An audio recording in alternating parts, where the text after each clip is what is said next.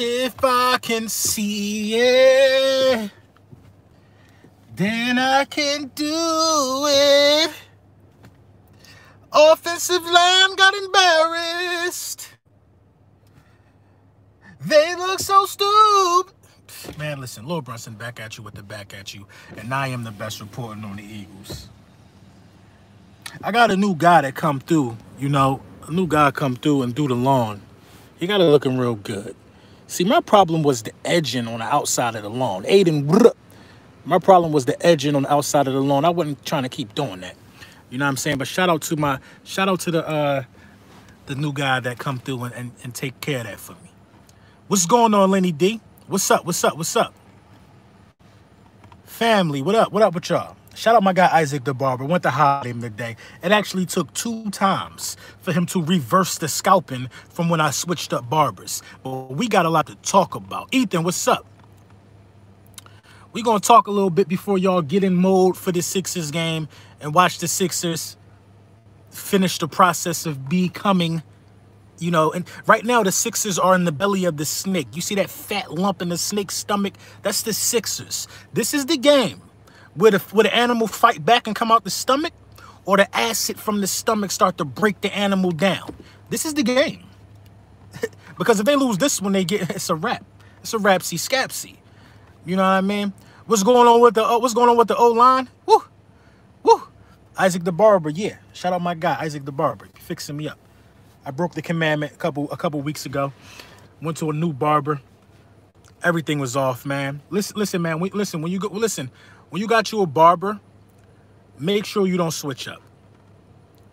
Everything, man. My guy, man. My guy just good. My guy just good for me. You know what I'm saying? But listen, though, man. The offensive line was out there getting Peter ruled today, man.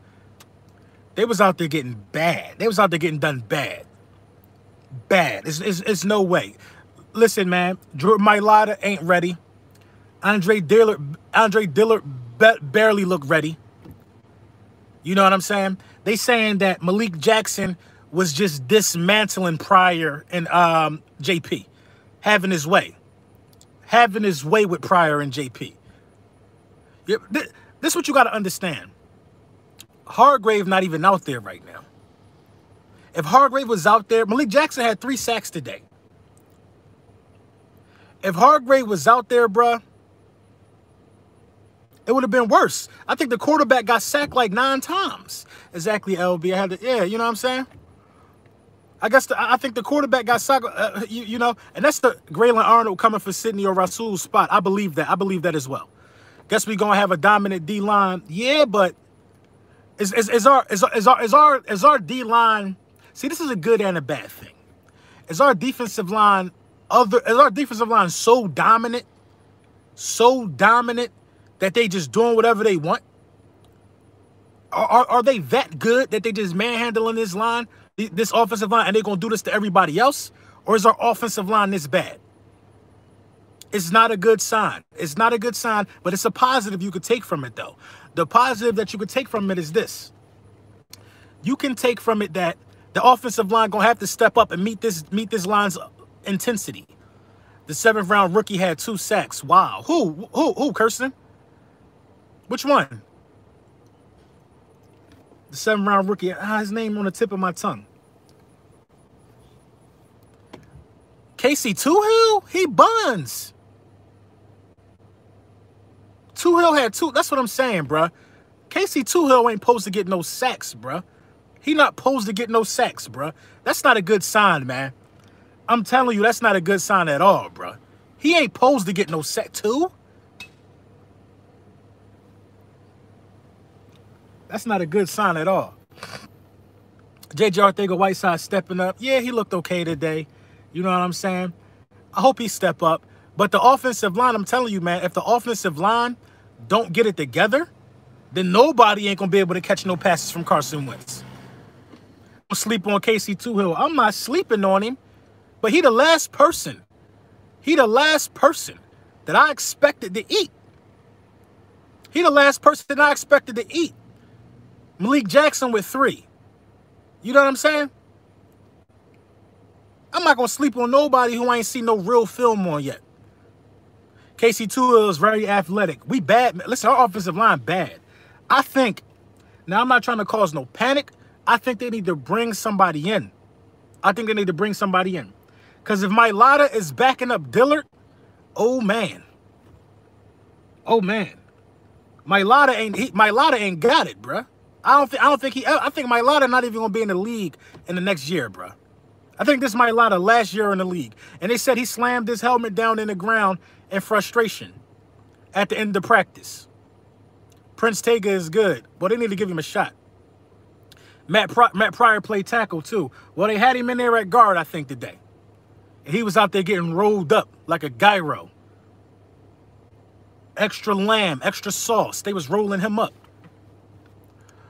Well, there you go. So much attention to our interior. All ends can eat. But that O-line better get it together. We got starters, but depth might be questionable. Depth is definitely questionable. It's definitely questionable. I mean, do you understand they would have got embarrassed? Do you understand they would have got embarrassed if Hargrave practiced today? I can already tell you how this is looking. They're double teaming Fletcher Cox. They're double teaming Fletcher Cox. And Malik Jackson is dismantling whoever one-on-one. That's what got it. This is where Tim Jernigan failed to prosper. If Tim Jernigan can constantly beat his man one-on-one because Fletcher's getting all the attention, Tim Jernigan would still be here. Malik Jackson wouldn't be here.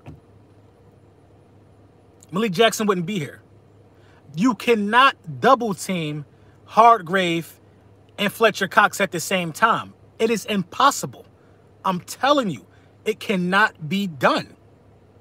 It cannot be done. And you cannot guard one. You cannot have Fletcher Cox one-on-one, or you cannot have Hargrave one-on-one. When them two dudes in the middle, is going to be a problem for anybody in the NFL. I don't care if you got the best offensive line ever.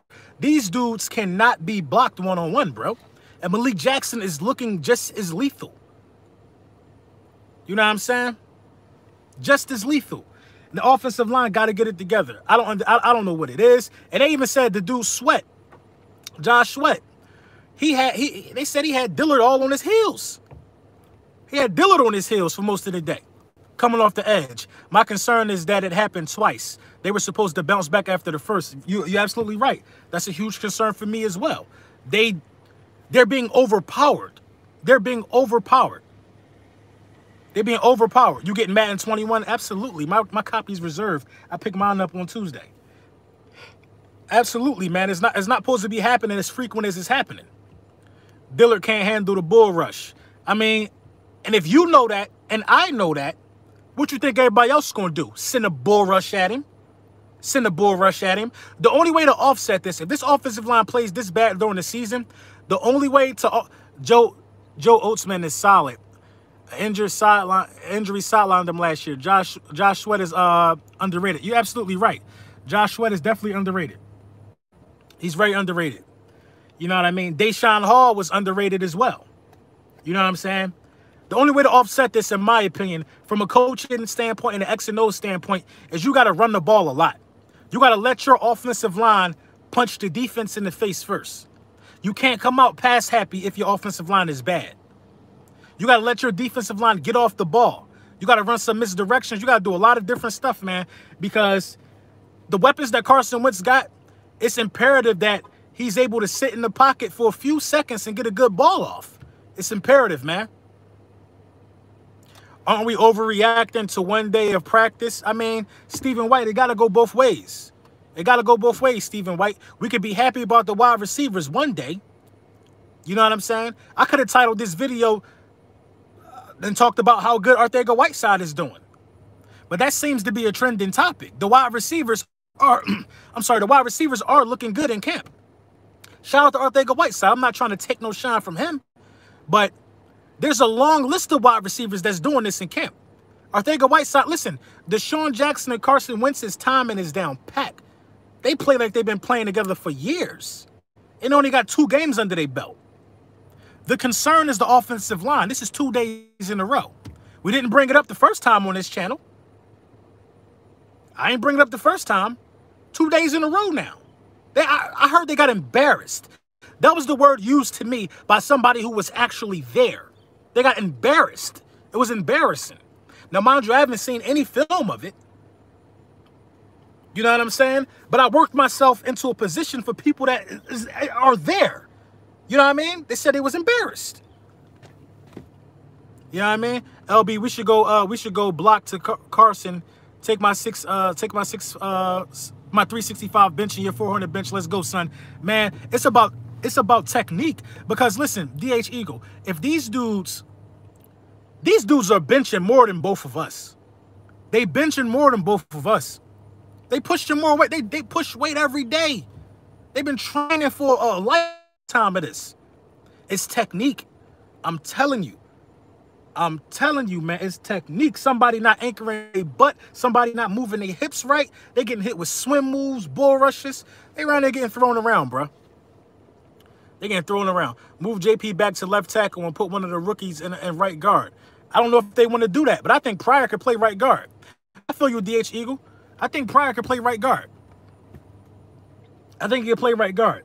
This whole thing, the position is Dillard's. Listen, man, we trying to win a championship. If he ain't the man for the job, then the position ain't got to be his. You see what I'm saying? And to be honest, I didn't even really fully 100% believe Dillard via his press conference. He didn't seem confident. He didn't seem confident. You know what I'm saying? He didn't seem confident. So am I worried about Chase Young doing what he wants to him? Absolutely. I'm absolutely worried week one if Chase Young going to do what he wants to him. You know what I'm saying? He got to show us, bruh.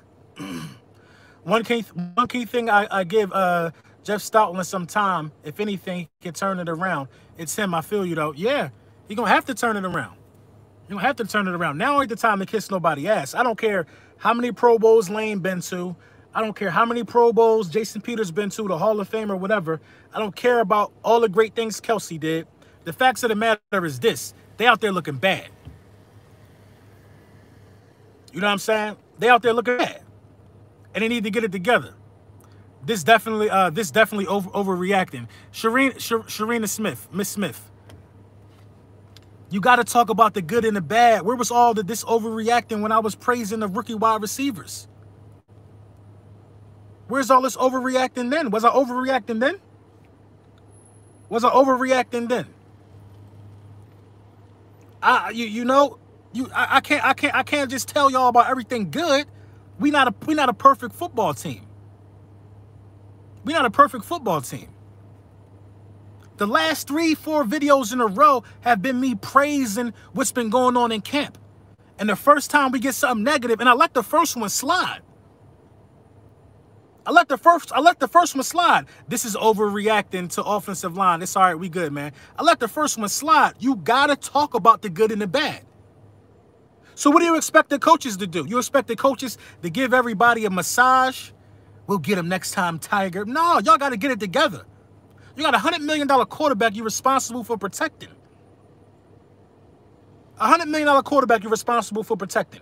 If Malik Jackson beat you once, it should be really hard for him to beat you the second time. And if he beat you the second time, and if he beat you 3 times, you got to come out the game. If you can't contain a man, if a man get 3 sacks, I need to make an adjustment. Period. I need to make an adjustment. You know what I'm saying? Getting me mad. It's getting me mad. Everybody got to be held accountable, man. There's no such thing as overreacting. These multi-million-dollar athletes, you get paid to play a position, play your position. Now, I'm not saying the offensive line trash. Right now, I'm saying they're not looking good in practice. And what you practice on the field, what you practice at practice translates on the field. You see what I'm saying? All that stuff you do in practice translates to the field.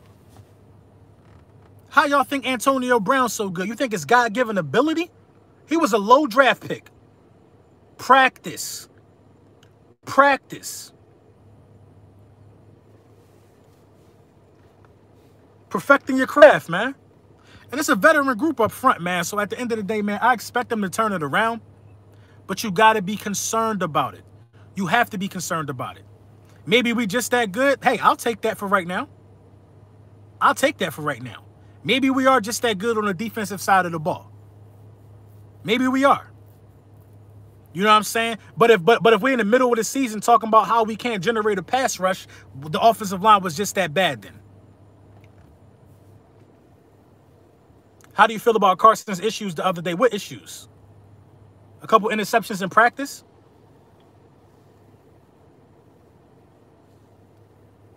See, practice is never friendly for a quarterback. Practice is never friendly for a quarterback. I'm going to tell you why. The defense, Jalen Mills, Rodney McLeod, and them dudes, they know Carson Wentz's mannerisms. They know everything. Hey, Bashir, what's up? Hey, thank you for the donation, Eagle Swag Nation. They know everything about Carson Wentz. They've been seeing him in practice for 4 years now. A lot of these guys. Maddox got years under his belt watching him throw. Sidney, Rasul Douglas. They do. They know Carson's mannerisms. What they don't know is these wide receivers' mannerisms. That's why they're getting cooked. That's why they're getting cooked. They don't know the twitchy movements that these wide receivers make. When you've been practicing against the same quarterback, and Jalen Hurts is having some success, they don't know his mannerisms. They don't know what he's going to throw. They don't know when he's looking somebody off. Come on. Come on. But offensive line play in the trenches. I play tight end. Play in the trenches. That's man against man. When it's time to block, it's technique against technique, man against man. It ain't easy to play in them trenches, man.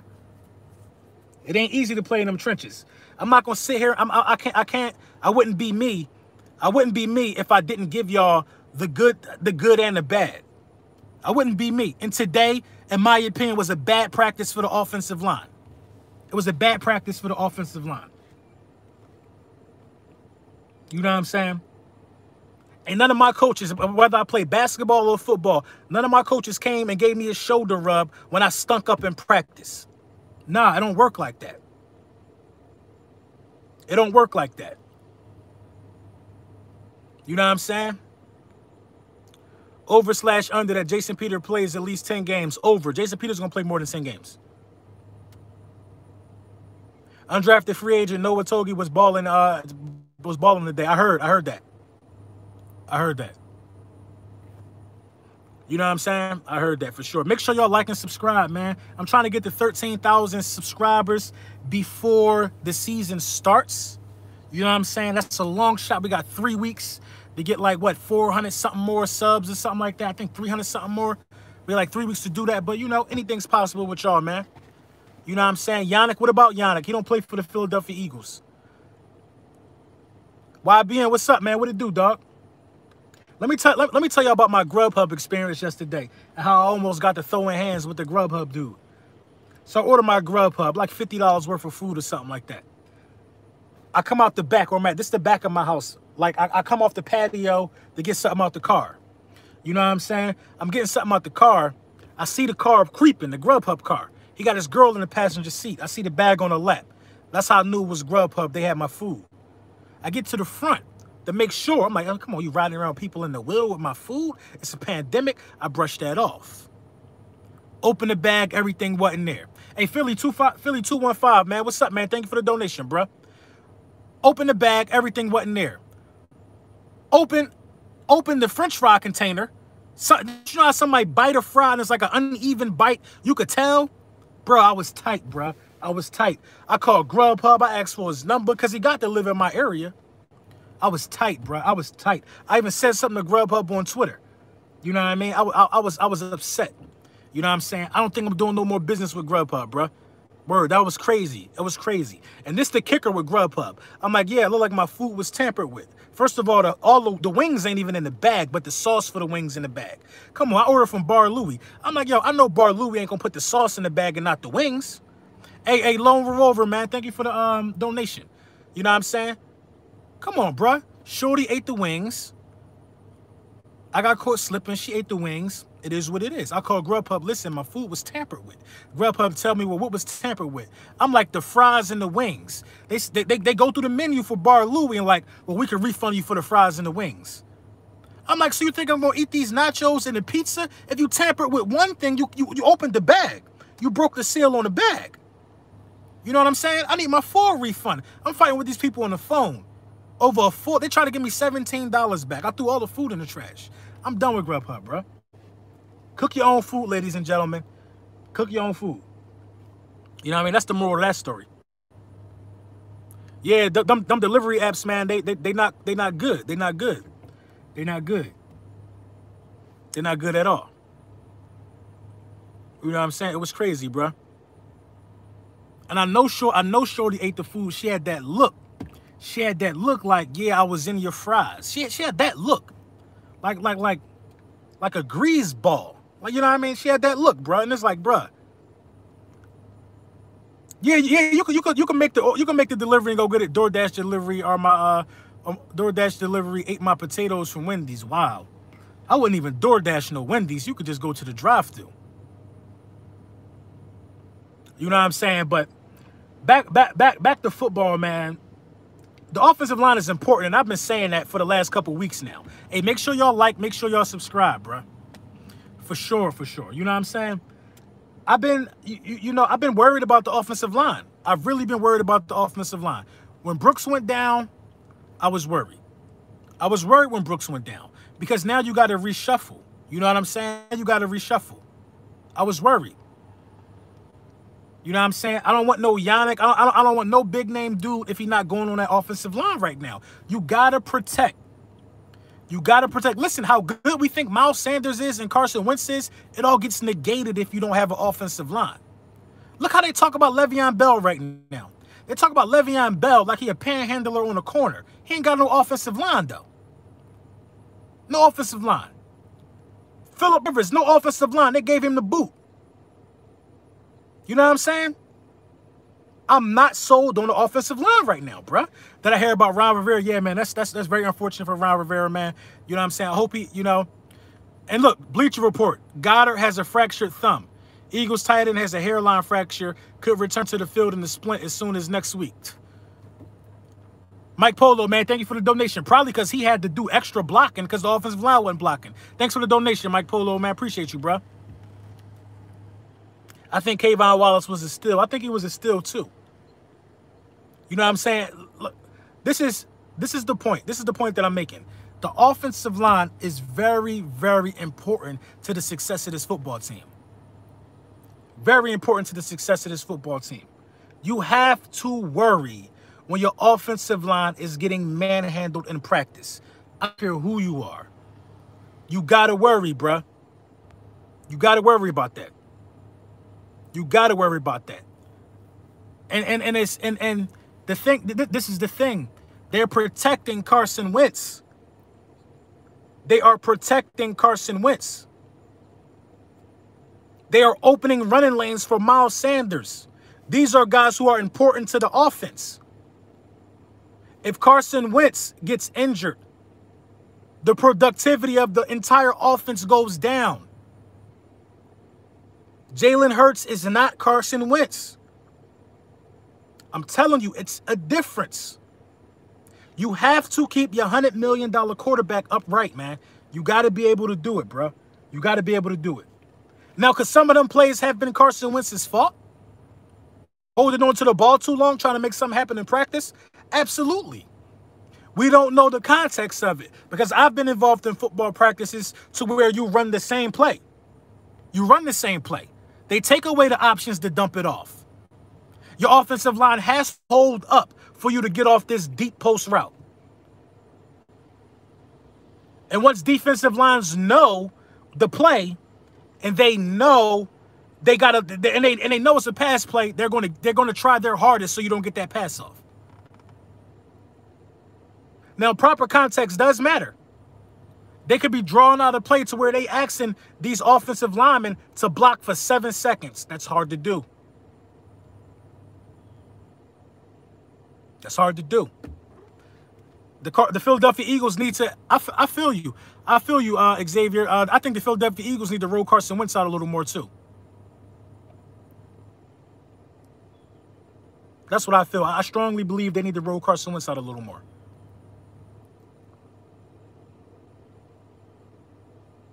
They can't be acting like that against Washington, getting career sacks on us. Absolutely, absolutely. And they're already talking about how good Washington front line is. They're already talking about it. You know what I'm saying? And you think Washington not going to be hungry? You know, they're not going to be hungry week 1. The coach just broke down to the team that he's sick. Every game that the Washington football team play is going to be trying to get this win for coach. Trying to get this win for coach. You know what I'm saying? So we got to be extra focused week 1. Extra focused. But I like what I'm saying out the D-line because, like, can Haskins really stand in front of that fire? I don't think so. I don't think Haskins can stand in front of that fire. I don't think Garoppolo can stand in front of that fire. I don't think a lot of guys can stand in front of that fire that I think we possess on the defensive side of the ball. I don't think so. So we're going to see, man. These guys got to stay healthy and they got to continue to get after it, though. I think we will part ways with Jordan Mailata. They should have been did it. What's going on, Larry Phillips? Best left tackle in the division from best to worst. Best left tackle in the division from best to worst. I think the Cowboys left tackle lost a step, but he's still probably the best. If you put Jason Peters back at left tackle, I think Jason Peters is the best left tackle still in the division.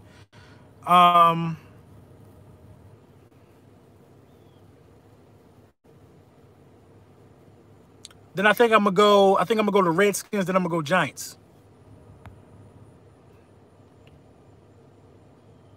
What's my opinion on Derek Barnett? He got to step up. He got to step up. Plain and simple. He got to step up. He's young. He's 24 years old. He's been in the game, what, 4 years now? He got to step up. He definitely got to step up. But, yo, make sure y'all like. Make sure y'all subscribe. I'm having an official video coming probably tomorrow if I don't do another one today. I think I want to enjoy some playoff basketball. But, you know, just some thoughts on the offensive line and stuff like that. You know what I mean? We're on the quest for 3,000 subs before the start of the season. I'm about to do a crazy sale on the merch, on the hoodies. You know what I'm saying? We're doing a crazy hoodie sale because it's about to be hoodie season. You know what I'm saying? We going that way. You know what I'm saying? I'm going to keep y'all all up to date on all that stuff. And shout out to y'all for buying the merch. Y'all been continuously buying the merch, sending me y'all pictures, man. You know what I'm saying? We're going to keep it moving, man. Just glad I caught a live. Hey, I appreciate you, Marcus Kane. What do I think about Kayvon Wallace? I think he's a steal. I think he's a diamond in the rough. How about them Lakers? Come on, bruh. Come on, bruh. Dame smoked y'all boots. Dame smoked y'all boots week 1. Dame smoked y'all boots week 1.